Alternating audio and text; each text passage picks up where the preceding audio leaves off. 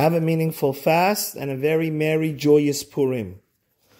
We're talking about happiness, and Rabbi Dessler, one of the greatest thinkers of the last 100 years, says Simcha really stands for Shem Macha.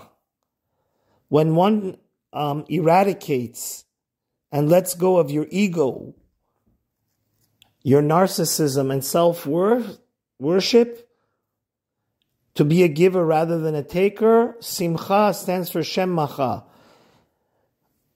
Go under the radar, be modest like Esther and Mordechai, and then in return, this will be the ultimate happiness. Because once we realize, break the false god of ego, narcissism, vanity, egotism, self-worship, arrogance, and haughtiness within ourselves, then it's only then that we could serve Hashem and be happy.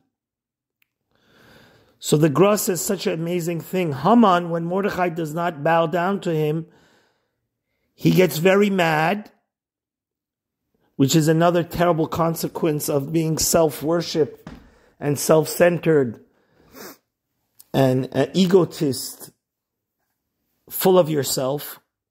And what does he tell his wife and all his advisors and children?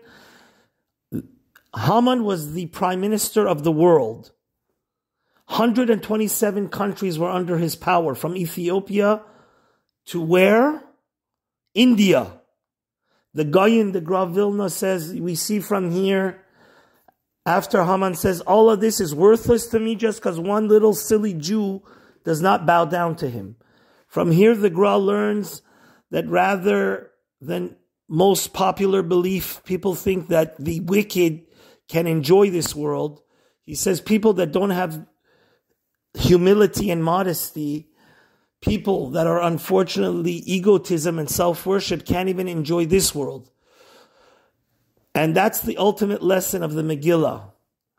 That, look at Haman. He had everything, but since he didn't have Hashem, he had an ego, he had haughtiness, narcissism, he could not appreciate all his 10 children and all the great gifts Hashem gave him.